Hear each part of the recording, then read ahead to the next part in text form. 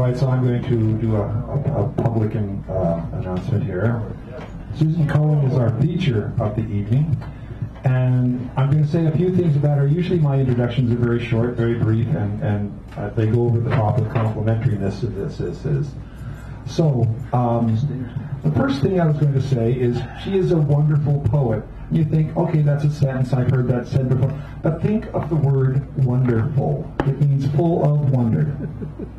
And there are wonders in what she writes and the way she approaches the pen and the expression of thought and considerations. There's depth, sometimes in very short pieces. You go, that was only 20 words. I'm transformed. So the thing is, like, there's precision, intricacy, there is a full heart and a nice, wonderful, warm consciousness. And so rather than have me go on, I mean, you brought some books, yes? So she has books that she is bringing for your consideration. So that's really going to be wonderful. Bring up Susan Cohen here with a nice, a wonderful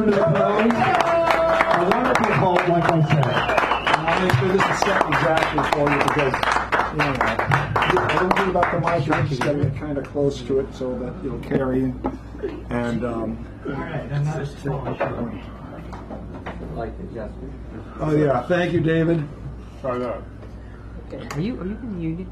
All right. Perfect. Great, thank you. Thank you, Dan. I think that's the best introduction ever. I'm really happy to be here, and thank you so much for inviting me. You're welcome. So, and I've enjoyed hearing all your words.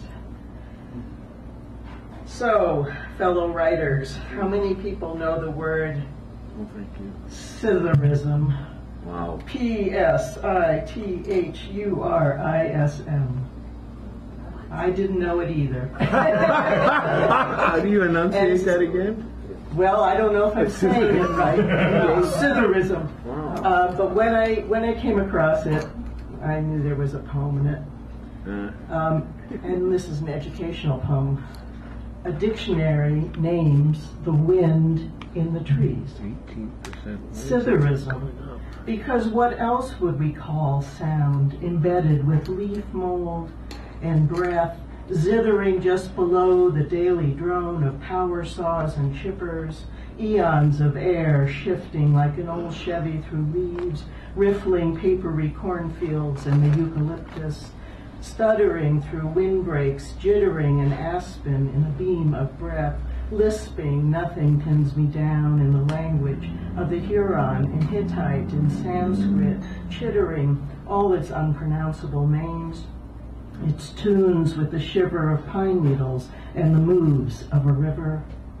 Sithurism comes as close to the clash of wind and trees as orgasm comes to the friction of muscles, nerves, bodies, which is to say, when so many words cannot catch it, those of us always searching for just the right one may as well stop speaking and lift our heads like mule deer, ears twitched for the smallest sound.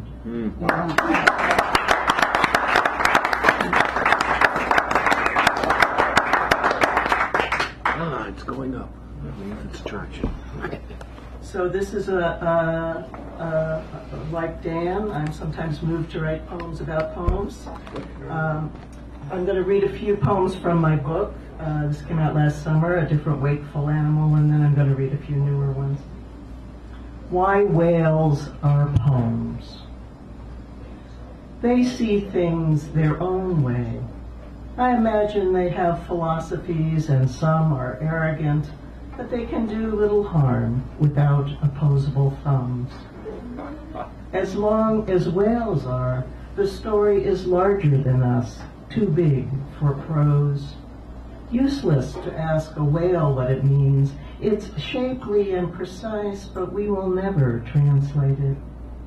Their bodies, undivided, tempt barnacles and other flagrant scribblers. Because whales break the water open, shift ocean and sky, sing their atom-braided songs, carry their own light and shade, because they amplify.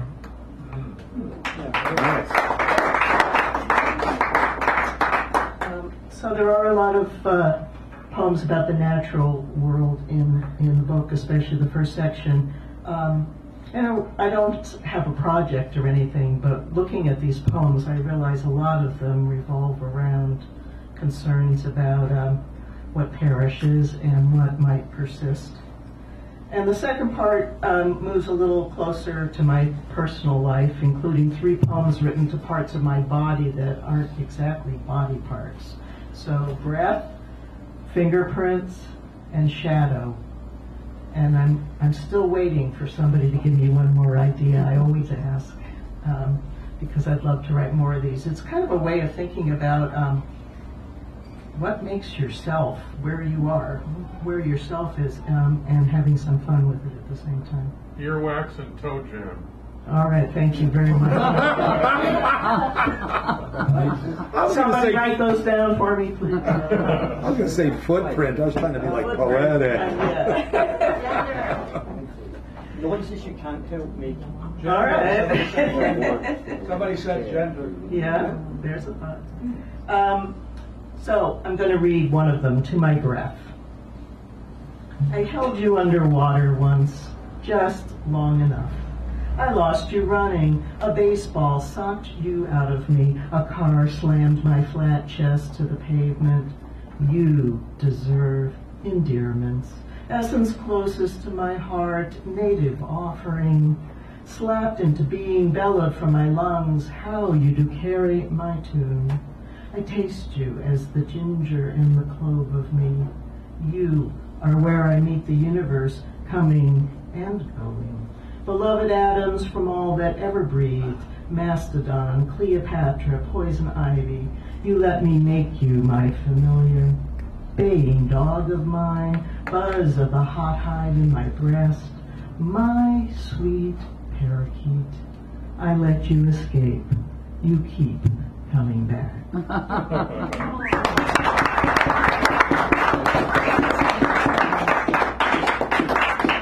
So, I don't know if any of you remember, but a few years ago there was a daredevil who had himself flown up to the edge of space, jumped out in a special suit, and all in order to, with a parachute, all in order to break the free fall record, which he did.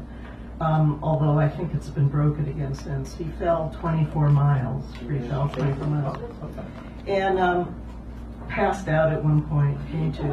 And, you know, I wondered, first of all, what could have been just, you know, flying through his head. And then I wondered, why? So this is called free fall. Free fall. He had time as he dropped to celebrate himself as a feather falling at the same rate as rock, as a windfall of apples, canvas carved into sail, master mariner, first man, atom of the stratosphere, Icarus come back to report from the sun's proximity, to think God must see me now that I'm a cinder in his eye. Time to remember and therefore to regret, worthless, what if, son of a bitch. Time entering the atmosphere with minutes yet to picture himself on the ground, legs whole under him, buckled, white-knuckled. A long time trying not to listen for the chuckle of his blood if it began to boil. Silence as he calculated terminal velocity and counted and counted and counted. On gravitational pull, the one sure thing any of us will ever know, and wished he had prepared a prayer with airtight snaps. Time, how much more, as his shoulders ached to feel that first jerk of chute, falling, failing, fallible, nightfall, landfall, merciful, a lifetime as the planet, then the country, then New Mexico rushed up to ask him why he didn't find the ordinary plunge from birth to death, terrifying enough.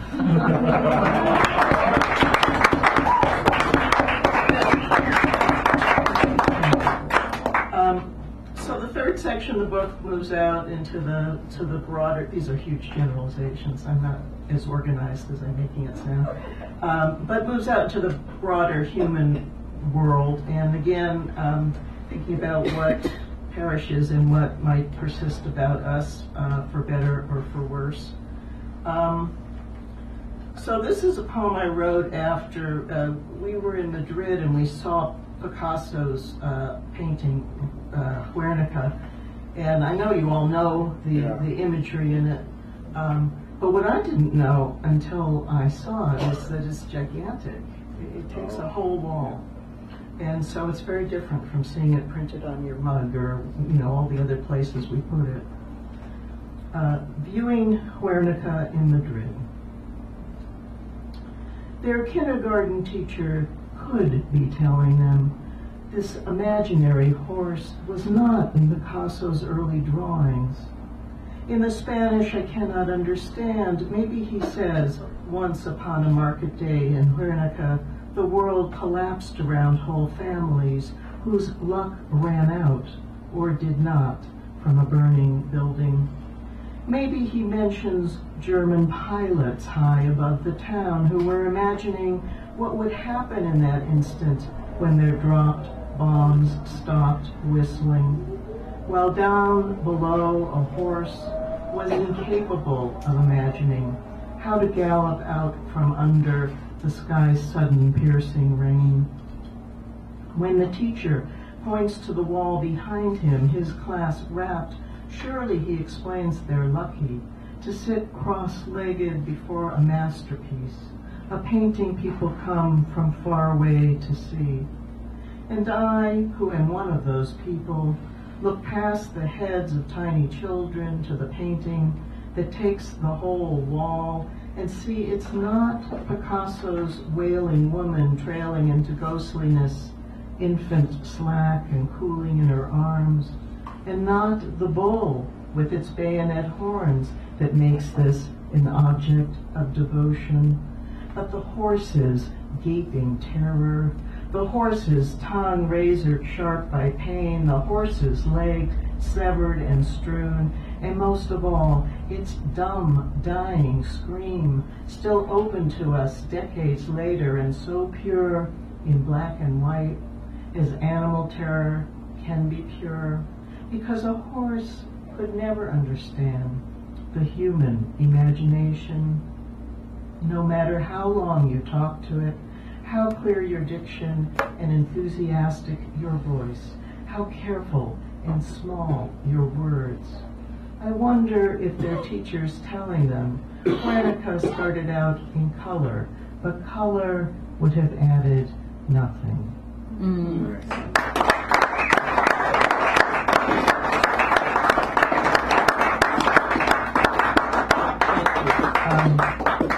I'm just going to read a few newer poems.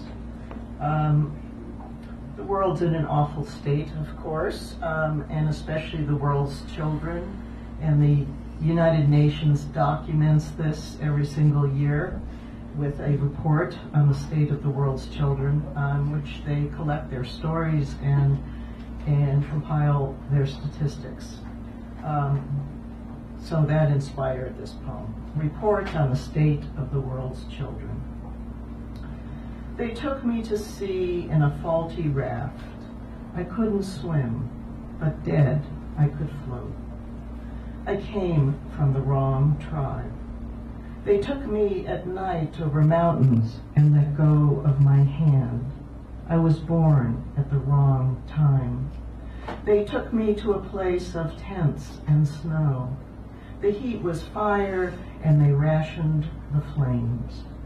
Winter entered to sleep with us, also men harsher than winter. I was brave, only my dreams cried out. I came from the wrong village.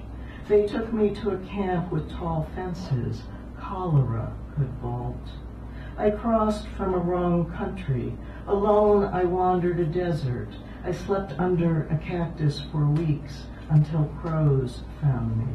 They took me to jail. I watched a green fly who was allowed to come and go. They pronounced my wrong name. I prayed the wrong way.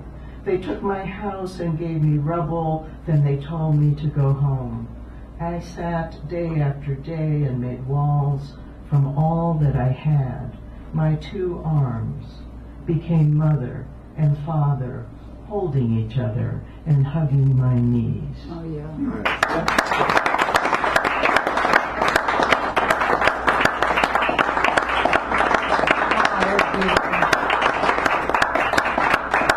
So thank you all. I'm going to finish up with 2 shorter poems. This one begins with an epigraph written by Dostoevsky in one of his novels. He wrote, "Later on, besides civic grief, he also began falling into champagne."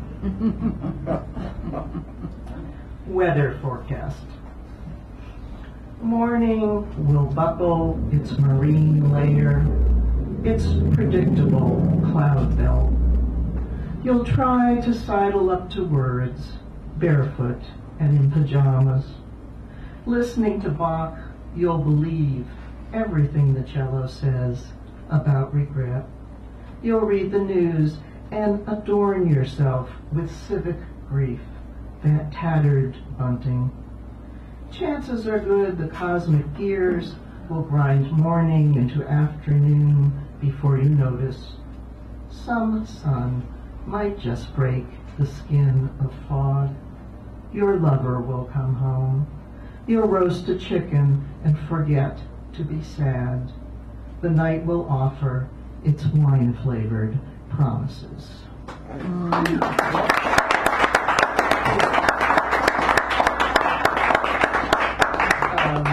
So one last one. All those were written before He Who Shall Not Be Named. This one was written after. A friend asked me, "Where will you go when things get worse?" And of course, things have gotten a lot worse since she asked me that.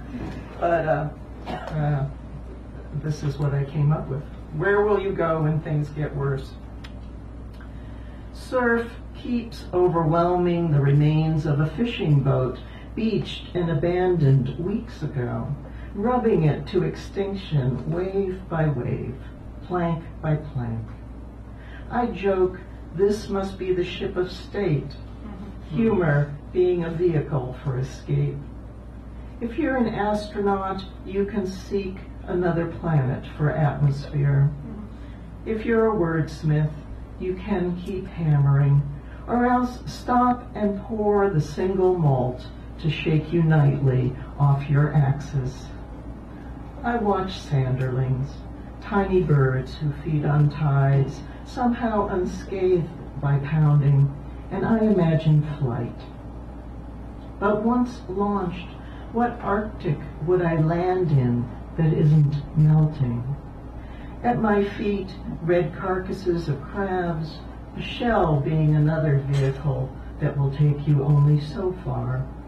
If you're a crab, you can swim or scuttle or hunker down on your unsettled patch of sand, all 10 legs set to resist.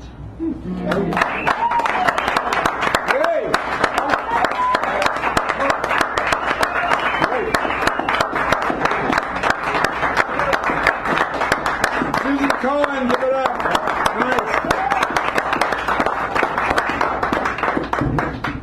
I just want to make sure that you know she does have books here, and talk to her about them during the break. We're going to take a quick break, during which time the camera will be turned off, so you don't have to worry about the CIA, FBI,